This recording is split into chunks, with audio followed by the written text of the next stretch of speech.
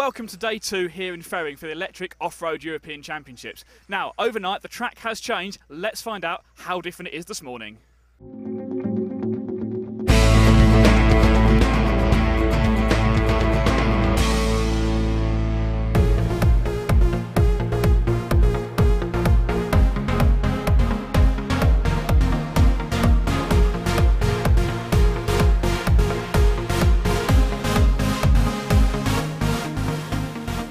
How do you find the track?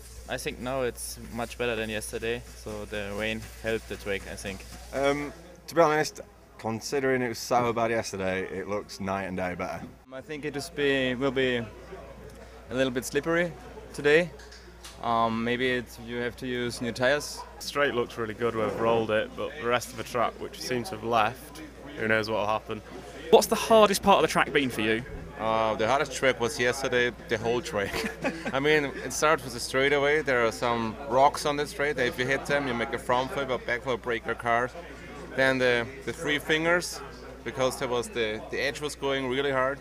The corner triple, like the three fingers on the corner. I think yesterday's was the small triple jump.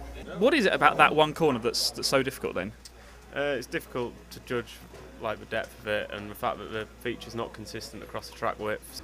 Because you cannot see right how is the car to the fingers, and then you have a lot of speed, and you cannot feel how is the car jumping.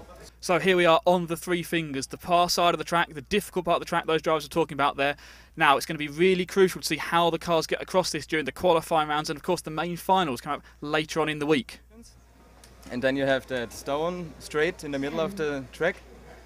This is a little bit difficult to drive because the car is feeling a little bit edgy on the stones. You have to be a little bit smoother through the corners. So these stones on the track, they look easy, but that's very deceptive. We've seen the cars sliding sideways as they lose traction coming through these low traction corners. Trying to get the power down as they come out of this tight hairpin and then on to the next straightaway, which again is covered in the bricks as well. So we can see how much the track has changed already, and it's only practice rounds at the moment. We've got qualifying coming up later on today. Let's see what happens on the track. Stay tuned for all the news here in Fehring.